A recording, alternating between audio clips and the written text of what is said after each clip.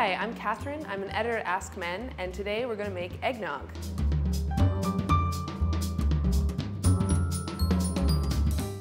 Eggnog is something that you might associate with gatherings at your family's house around the holidays. It's a little bit old-fashioned. It's the kind of thing that maybe your grandmother makes, but you should definitely try to make it at home because everybody loves it and it's really easy to make.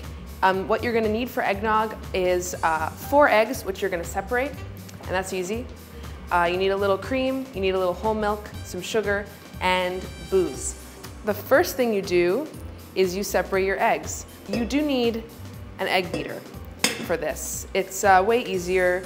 It's just the really only piece of equipment that you really kind of need that not everybody has.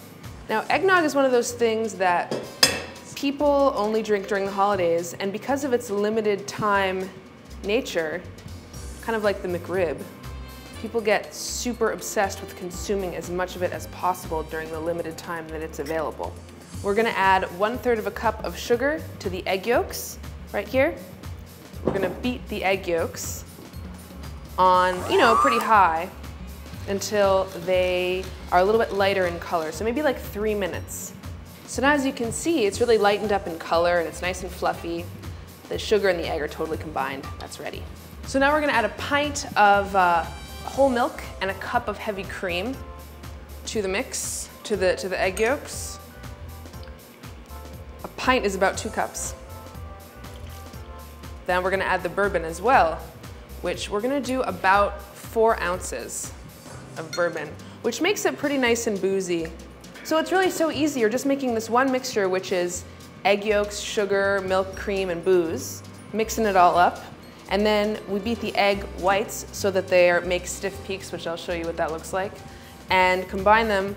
And then that's it. You make a little nutmeg on the top. It's the easiest thing in the world. So you're gonna beat the egg whites until they form soft peaks, which is basically when you lift it up and some of the egg white comes up and off of the egg beater, it doesn't stick straight up, but it kind of flops back down into the bowl. That's how you know that you've reached soft peaks. And I'm just going to pour the whites into the yolks, and it's almost gonna look like a latte or something when you pour it into a glass and drink it, because there's gonna be like a head on it, which is the yolks. Okay, we're ready to serve. We're just gonna grate a little nutmeg on top when we serve it.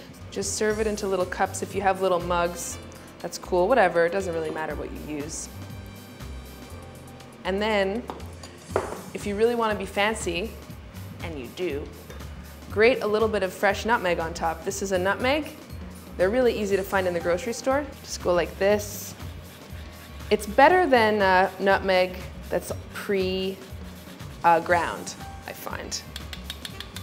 Ah, so classy, so delicious. And there you have eggnog. Happy holidays.